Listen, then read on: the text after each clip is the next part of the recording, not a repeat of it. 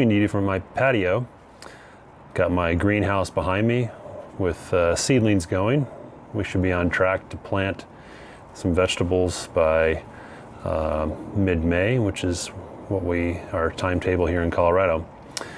So this video is about composting. Actually, I've been composting in my backyard for a couple of years now, and it's been a learning experience for sure.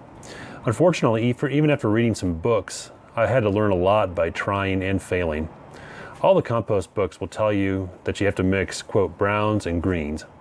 What does that mean? As you dig deeper, you find that the browns are things that contain mostly carbon, while the greens contain a high proportion of nitrogen. That's misleading because things like coffee grounds, which are obviously very brown, actually have a very high proportion of nitrogen. So from a composting standpoint, those are green. The bacteria that make composting happen, and especially hot composting, require the right mix of carbon and nitrogen. All the books tell you that a good compost pile has a carbon to nitrogen ratio, or CN ratio, of about 30:1. That's all well and good, but what does this mean in practice?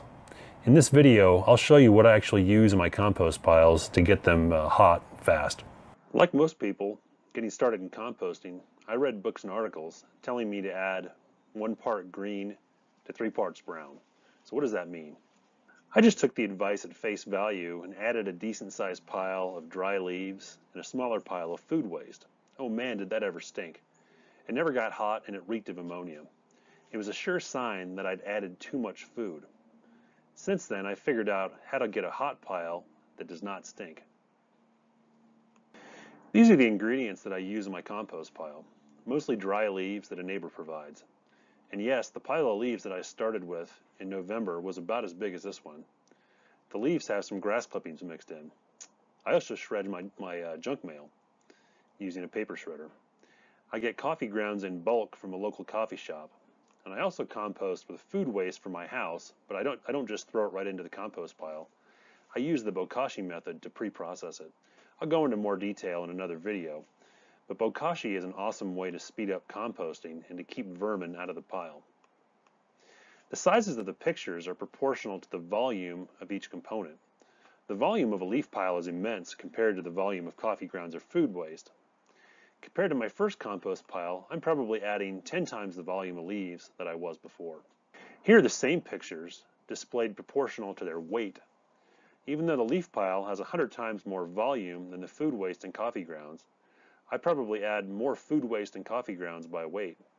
It's difficult to actually weigh something as bulky as a leaf pile. Luckily, there's some margin for error because the CN ratio doesn't have to be exactly 30. Before we can figure out how much carbon and nitrogen our pile has, we need to account for the amount of water locked up in each component. The leaves, paper, and dry grass clippings don't have much water weight. Depending on the day, the coffee grounds can be either dry or waterlogged. I assume that the coffee grounds are typically 50% water. And by the way, yes, you need to take out the coffee filters from those grounds because those things are difficult to compost. The food waste, like the human body, is almost all water. I assume that the food waste is 80% water. Now let's do some calculations to figure out the CN ratio of my compost pile as a whole. Here I've displayed the CN ratio of the 5 ingredients that I use. A quick Google search gives many resources that tell you the CN ratio of all sorts of different substances. Here's the estimated weight in pounds of each component. The weights could just as easily be kilograms. All that matters really is the ratios. My neighbor provided me with 35 bags of leaves, but I bet that the leaves only weighed 50 pounds in total.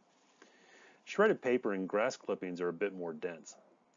I estimate that I added 100 pounds of coffee grounds and about 200 pounds of food waste. In total, the ingredients weigh about 420 pounds. Now let's account for the water weight using the percentages that I told you earlier. I estimate that about half of the added ingredients by weight are water, or about 213 pounds. Here are the non-water weights of each component. To compute the weight of the nitrogen in each component, we simply divide the non-water weight by the CN ratio. can get these numbers here. So at the end of the day, I've got about 6 pounds of nitrogen versus 200 pounds of carbon in my pile.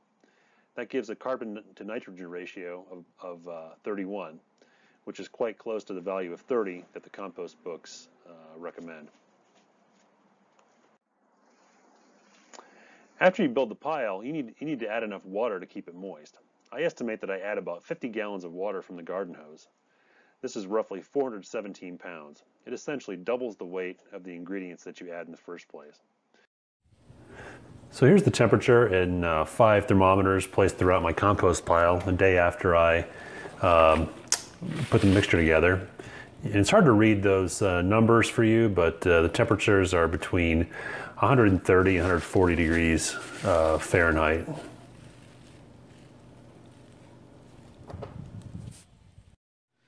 So thanks for watching. Hope you found that useful. If you did, hit like and subscribe.